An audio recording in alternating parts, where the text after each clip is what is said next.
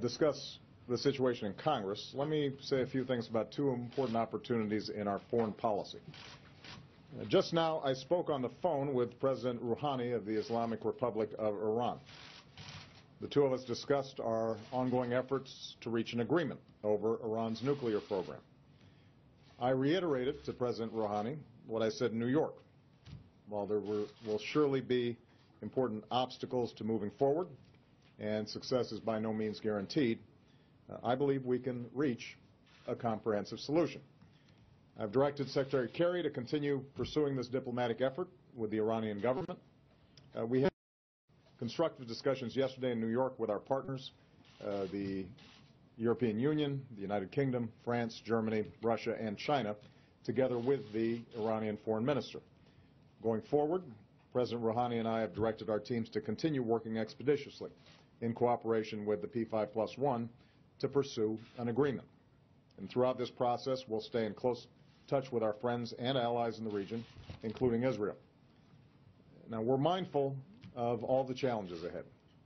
The very fact that this was the first communication between an American and Iranian president since 1979 underscores the deep mistrust between our countries, but it also indicates the prospect of moving beyond that difficult history. I do believe that there is a basis for a resolution. Iran's supreme leader has issued a fatwa against the development of nuclear weapons. President Rouhani has indicated that Iran will never develop nuclear weapons. I've made clear that we respect the right of the Iranian people to access peaceful nuclear energy in the context of Iran meeting its obligations. So the test will be meaningful, transparent, and verifiable actions, which can also bring relief from the comprehensive international sanctions that are currently in place. Resolving this issue, obviously, could also serve as a major step forward in a new relationship between the United States and the Islamic Republic of Iran, one based on mutual interest and mutual respect. It would also help facilitate a better relationship between Iran and the international community, as well as others in the region, one that would help the Iranian people fulfill their extraordinary potential, but also help us address other concerns that could bring greater peace and stability in the Middle East. A path to a meaningful agreement will be difficult, and at this point both sides have significant concerns that will have to be overcome.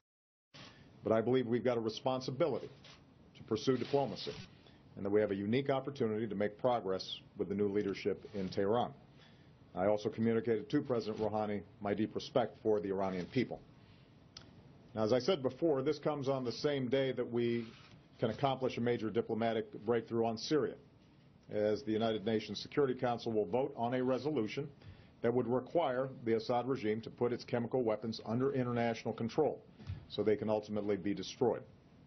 This binding resolution will ensure that the Assad regime must keep its commitments or face consequences. We'll have to be vigilant about following through, but this could be a significant victory for the international community and demonstrate how strong diplomacy can allow us to secure our country and pursue a better world.